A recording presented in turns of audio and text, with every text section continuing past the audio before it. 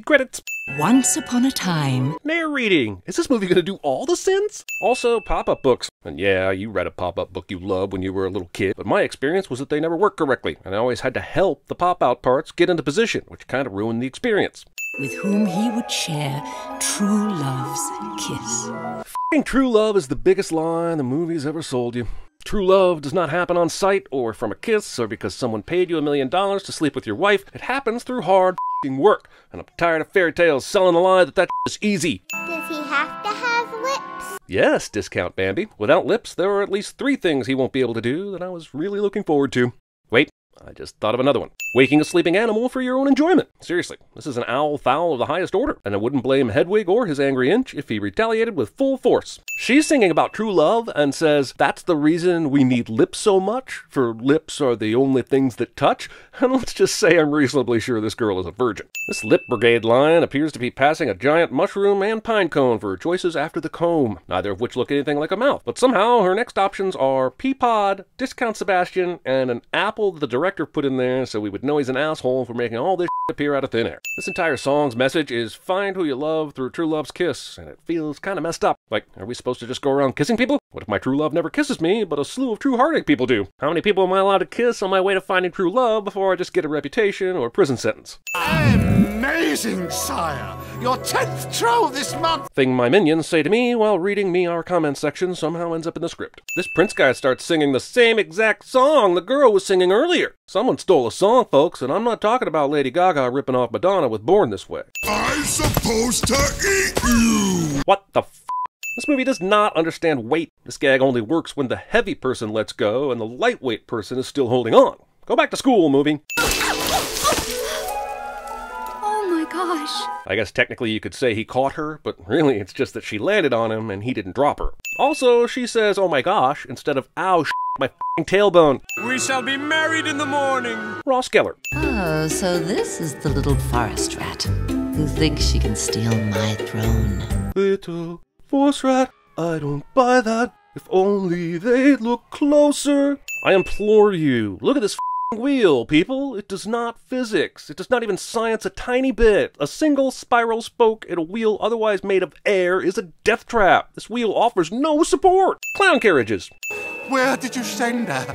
To a place where there are no happily ever afters. So animated characters know about our world? Do they know they're animated? Or in a movie? Is it possible Jasmine knows I exist? I mean, just as one example. Giselle, how's the peeping? Jizzy, jizzy, jizzy, jizzy. Apparently, whatever magic magically transformed you also magically magicked some magic earrings to complete your magic ensemble. Who knew magical portals were so generous? Look, I know it's New York City where weird shit happens all the time, but even in New York City, people would be wigging out about a goddamn princess emerging from the sewer in the middle of Times Square. Good thing all this traffic didn't start trafficking until she had plenty of manhole escape and bewilderment time. Yes, New York City pedestrian traffic is heavy. No, it cannot literally pick up and carry a person like ants do with potato chips. Jesus. Literally none of these people give a shit about her and would even pause to let her run back up the stairs if it meant they didn't have to deal with her screaming anymore. How did she get on the subway in Times Square because a sea of people carried her there and then not get off until she was in a place so lonely and desolate there's literally no one else around? And how did she pay for her fare? New Yorkers aren't, like, constantly paying fares for entitled white princesses riding the subway for the first time.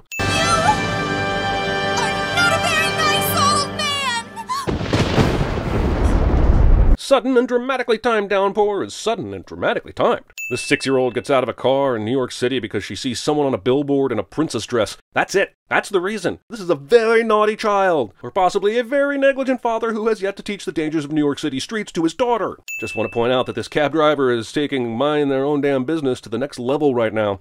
Not a peep or movement after the child ran out of the vehicle, and then was chased by her dad, who caught a princess who fell from a billboard. Driver's just like, not my circus, not my monkeys, which is very New York-like, but still probably a sin. Not sure if you saw that, but one strike of lightning was supposed to convince us that he absolutely had to take her into his home instead of one of many other options that would probably seem more appropriate, and, viewer, I remain unconvinced. But I must have looked very far because I fell. You were pushed, like hard. There's no way you think you fell, and now I can't trust anything you say. She can't fit the dress through this huge doorway, even though she fit it through the manhole and the subway doors and climbed a f***ing ladder in it. This doorway is a lie, and the joke isn't even very original. Just so we're clear on what's happening here, he's calling a car for her, stares at her while she's sleeping, has some sort of thought or realization and decides to let her stay the night. I think the movie wants us to see this as the seed of love. There's a whole other garden of seeds that make this moment darkly ambiguous at best. He tells his daughter he wants her to sleep in his room tonight because there's a strange woman on the couch, but then no one turns off the daughter's lamps. The chipmunk can't speak English after going through the portal, and that is really f***ing arbitrary. All the cartoons that come through here become real versions of their cartoon selves, but f***ing language shouldn't have anything to do with it. If you jump on my car in traffic, I will get out and beat the out of you with my 5-iron.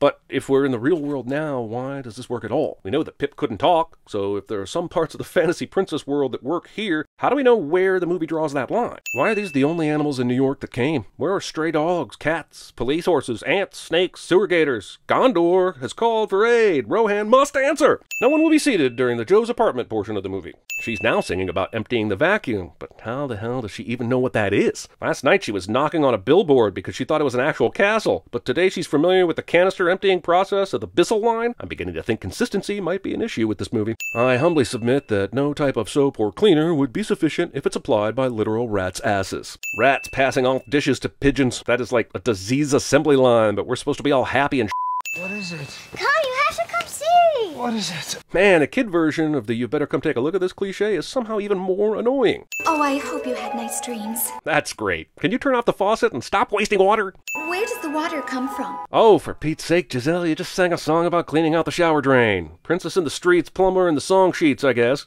This 6-year-old girl hears knocks at the front door and opens it immediately. And I submit this dude is the very worst father ever put to film. I feel like Giselle is so overly friendly to Nancy that Nancy should not immediately assume it's a person McDreamy is cheating with. You made a dress out of my curtains? This is an absolute party foul that Giselle should easily know about. You don't cut other people's curtains in cartoon land just to make a dress, do you? This asshole has 3 lamps just in his CD stereo corner. The easiest way to date your movie is to shoot in Times Square, where huge ads for old Broadway shows like Hairspray and The Wedding Singer will stand out like sore thumbs.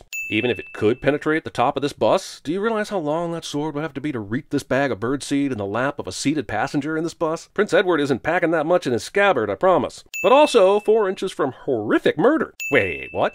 She can just use any water to see into the real world? How does she even know Giselle is here right now? And if that fish can see her, can't everyone else in this office? This movie would be even more fun if it actually had some clear rules and stuck to them. You cannot just put a chef's hat on and go about inspecting dishes in a restaurant this nice. At an Applebee's, yes. At a fine dining spot, no. Happily ever after, my leader. In case you needed a visual example of the power of boners, Disney is here to help. I swear we are just seconds away from seeing Peter Pettigrew's O-face here. And when the hands of the clock strike 12. Expositional soup! Oh, sure, our world reduces you from talking to just pipsqueaks, but you can still completely change your shape when the joke requires it. It's almost like the universe's laws are no longer immutable, but determined by some sort of script. Being this, entertained by fish. I can't even find this place she comes from. What place? Andalusia. Andalusia. Yeah, whatever. I've called every travel agent. Actually, if you had asked travel agents about Andalusia, they would have told you it's in Spain, because it is. She told me it's just beyond the meadows of joy and the valley of contentment. Yeah, my college girlfriend's G-spot was in the same place. Impossible to find, I promise you.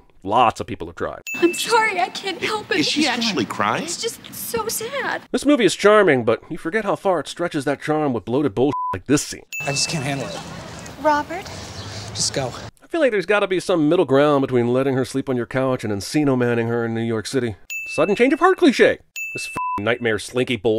I swear to God, if this stilt-wearing motherfucker tried to hug me, he'd get body-checked into that f***ing pond over there. How can the potion be so fast to burn the bike helmet, but never once burn the wooden stick the apple was on? Magical steel drum band appears and already knows the song. It's sickening. This Caribbean band is made up of 3 people of color, and then they get joined by Toby Keith. Also, not Toby Keith is so into the music, he leaves behind his guitar case and all his busking earnings that were in said guitar case. What a loser Toby Keith is. This is the sound of music. I don't care what you say, I know what I know. I swear I wasn't going to keep bringing this up, but this movie is taunting me. Random strangers with identical flowers, prepared matching dance moves, orchestral accompaniment, songs that continue straight into the chorus despite completely changing environments. Damn it, movie! Is this the real world or not? 6 old-ass white couples dancing to island music. They've attracted a big enough crowd at this point that this should be on the evening news. Okay, that's enough. Time to skip. The construction workers stop working to sing and dance along, and that is a problem. That's it. I give up. You broke reality. You wouldn't believe where I am right now. I'm in Central Park, that place New Yorkers don't know about and never go to. You won't believe how big it is. How did they pay for this hotel room? Say what you want about Disney, but stringing up a chipmunk crucifixion style in a closet is definitely a choice. Why do movies insist on doing this? Why must we always blow up the size of the moon to comically large proportions? Who are the ad wizards that came up with this shit? Mere seconds ago, that pepper cap was firmly on your finger, and you're just screwing it back on? I don't know where your finger has been, but I know where mine has been, and this is why you should never use the restaurant table dispensers, ever. Guys, we've been at this restaurant for at least a minute already, and why is everyone pretending this uncut, untouched pizza doesn't exist? Guys, there's a pizza at the table. Eat the f***ing pizza. It looks yummy. Yeah, be careful. It's poisonous. You're joking.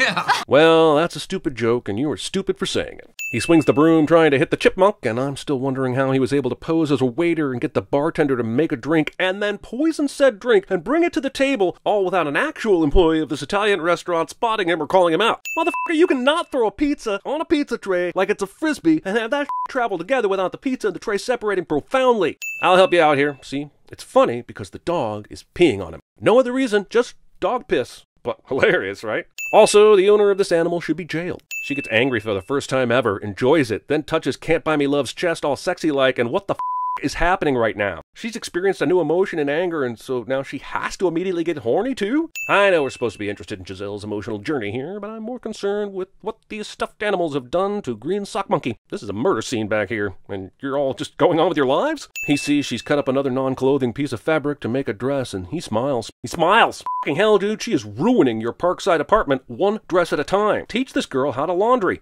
Also, do they never wash clothes in Cartoon Land? Does she sew a new dress every day there? Because I don't think she does. She doesn't know how to wash clothes, but she can make coffee. Shredded wheat. You look beautiful. Christ. I'm gonna really miss her. Oh, for f***'s sake, you knew her for one day, little girl, and she brought rats into your house on purpose. I get that the movie knows how silly and convenient this water delivery is, and maybe that's the point. But honestly, sinning this kind of stuff is as close as I'll ever get to true love's kiss, so let me have my moment, okay? Sigh.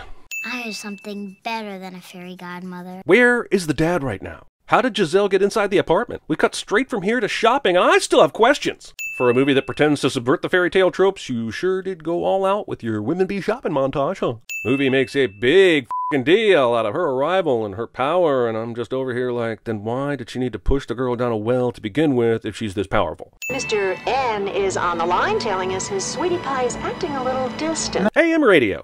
Actually, let's just go with radio. Also, I've held off on this through too many different outfits and accents, but this outfit, as a cab driver, it's time. That's racist. How did all these people learn this very elaborate dance? These two didn't even know they were going to this thing until like a day ago. Did they even have time to practice? And this isn't some musical fever dream the movie's trying to get away with. I'd like to ask each gentleman to invite a lady he did not accompany this evening to dance the King and Queen's waltz. You know, this setup is so forced. I would have more respect for the movie if the MC would have just said, ladies and gentlemen, we need a turning point moment for our protagonists, so we've made up a dance where people have to dance with someone who isn't their date to force them together, and action. I f***ing need you tonight, forever's gonna stop. Also, this waltzes on for some time. While they fall in love while dancing, I have to point out that this movie had her reject the prince because one day isn't enough time to know who your true love is, but then after knowing Patrick Dempsey for one day, she knew she loved him enough to leave the prince for. My point is, no one in this movie is actually in love, and they are all just fooling themselves. It's Nancy that does the kissing here, but Giselle still reacts as though Robert and Nancy are both now fully in love, and it's stupid.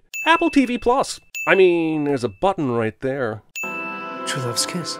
All this nauseating talk of true love's kiss, it really does bring out the worst in me. Well, this movie sure did go from silly allegory to what the f*** super fast, huh? The Queen Dragon thing told Giselle to follow her and is now climbing up several stories of a building on the outside, and somehow Giselle f***ing does. F***ing no. That's it. This movie has broken me. I'm done. This movie can eat a dick, a bag of dicks, the world's biggest dick, the dick of a frozen mastodon, God's dick, and literally every dick in existence. You like the song, so you convince yourself the rest of the movie was good, and I will never forgive you. And of course, these two have to find each other because God forbid someone exists in this world without a significant other. This movie is exactly the kind of princess nonsense it thinks it's skewering. Oh well, maybe someday Disney will find a way to let it go. Right, Adina? The movie ends on a series of pop-up book montages that are so insipid I only feel good about myself by showing them to you in super speed. It was a run by fruiting. Does he have to have lips? Of course. I love my lips. This is Sparta! Oh! It's not what it looks like. Oh, wouldn't she just love to come crawling back here and steal my crown? I teach part-time at Alamance Junior College. English 101 and beginning composition. What are you waiting for? Is this gonna become a regular thing with you? You know how to fix it. Are you crying? Are you crying? Are you crying? You can't just give people money. Please, may we feed the birds? Go back, please. When was the last time, yeah, you, yeah? What is it? It's me, Mario! The road will be rough. I have a ball. There's no turning back. Guess I'll have to roll with the punches. Easy won't be part of the equation. Promise. Gotta warn you, going into the belly of the beast. Danger at every turn. I eat danger for breakfast.